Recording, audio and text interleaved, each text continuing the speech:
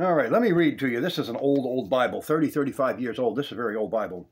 And when the day of Pentecost was fully come, they were all with one accord in one place, and suddenly there came a sound from heaven as of a rushing mighty wind, and it filled the house where they were all sitting. And there appeared unto them cloven tongues like as of fire, and it sat upon each of them, and they were all filled with the Holy Ghost, and began to speak with other tongues, as the Spirit gave them utterance. And they were dwelling at Jerusalem, Jews, devout men, out of every nation unto heaven. Now when this was noised abroad, the multitude came together and were confounded, because that every man had heard them speak in his own language.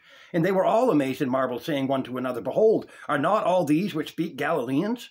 And how hear we every man in our own tongue wherein we were born, Parthians and Medes and Elamites, and the dwellers of Mesopotamia, and in Judea, and in Cappadocia, in Pontus and Asia, Phrygia and Pamphylia, in Egypt, and in parts of Libya about Cyrene, and strangers of Rome, Jews and proselytes, Cretes and Arabians, we do hear them speak in our tongues the wonderful works of God.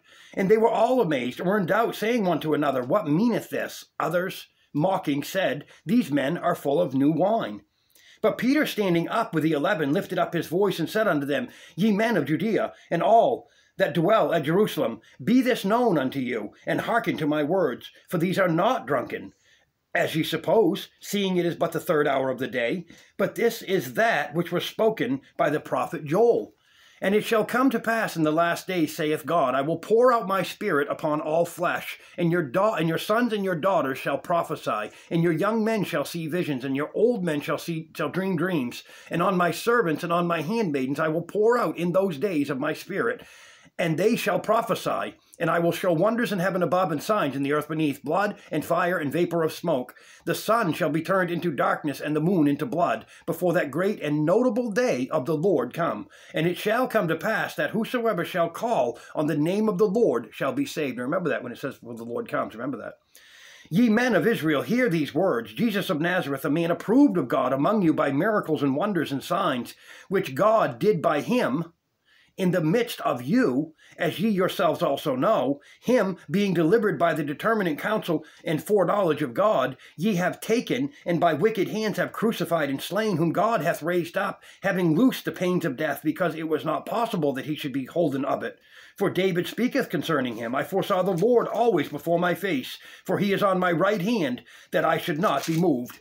Therefore did my heart rejoice, and my tongue was glad. Moreover also my flesh shall rest in hope, because thou wilt not leave my soul in hell, neither wilt thou suffer thine Holy One to see corruption. Thou hast made known to me the ways of life. Thou shalt make me full of joy with thy countenance. Men and brethren, let me freely speak unto you of the patriarch David, that he is both dead and buried, and his sepulchre, which is grave, is with us unto this day. Therefore being a prophet, and knowing that God had sworn with an oath to him, that of the fruit of his loins, according to the flesh, he would raise up Christ to sit on his throne. He, seeing this before, spake of the resurrection of Christ, that his soul was not left in hell, neither his flesh did see corruption. This Jesus hath God raised up, whereof we are all witnesses. Therefore, being by the right hand of God exalted, and having received of the Father the promise of the Holy Ghost, he hath shed forth this, which which ye now see and hear. For David is not ascended into the heavens, but he saith himself, The Lord said unto my Lord, Sit thou on my right hand, until I make thy foes thy footstool. Therefore let all the house of Israel know assuredly that God hath made that same Jesus, whom ye have crucified, both Lord and Christ. Now when they heard this, they were pricked in their heart, and said unto Peter, and to the rest of the apostles, Men and brethren, what shall we do? Then Peter said unto them, Repent and be baptized, every one of you, in the name of Jesus Christ, for the remission of sins, and ye shall receive the gift of the Holy Ghost. For the promise is unto you, and to your children, and to all that are afar off, even as many as the Lord our God shall call. And with many other words did he testify and exhort, saying, Ye save yourselves from the untoward generation. Then they that gladly received his word were baptized. And the same day they were added unto them about 3,000 souls. And they continued steadfastly in the apostles' doctrine and fellowship, and in breaking of bread and in prayers. God bless. Read that again if you can. Read your Bible. Talk to the Lord today. Spend some time with him. And remember, that's what matters, especially in this world right now. We've got to get Bible out there so people can hear it. People are talking about God, but ain't nobody getting in here and reading it. Let's find out what God has to say. Let's read our Bible. Let's be ready when he comes, because you know he's coming.